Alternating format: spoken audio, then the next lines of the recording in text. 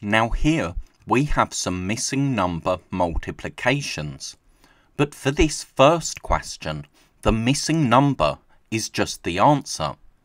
That's because it doesn't matter whether the equal sign is at the start or at the end of the calculation like it normally is. We do exactly the same thing. So we just need to work out 109 times 7. So we can use short multiplication. 9 times 7 is 63. 0 times 7 is 0, plus 6 is 6. And 1 times 7 is 7.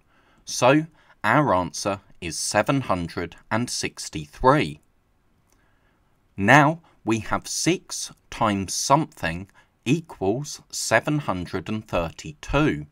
So one of the numbers in our multiplication question is missing. And when this happens, we need to use the inverse operation, so we need to use division to find the missing number. Using short division, 7 divided by 6 is 1 remainder 1, because 1 times 6 is 6, then we need 1 more to get to 7. Now, 13 divided by 6 is 2 remainder 1, because 2 times 6 is 12, but then we need 1 more to get to 13. And finally, 12 divided by 6 is 2, because 2 times 6 is 12.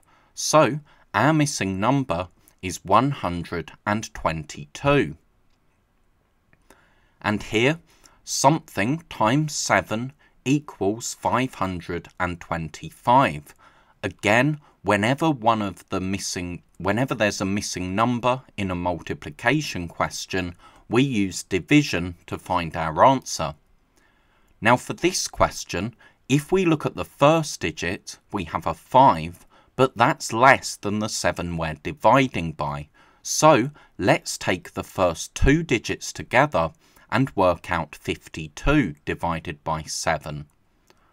That's 7 remainder 3, because 7 times 7 is 49, but then we need 3 more to get to 52. Now 35 divided by 7 is 5, because 5 times 7 is exactly 35. So our missing number is 75.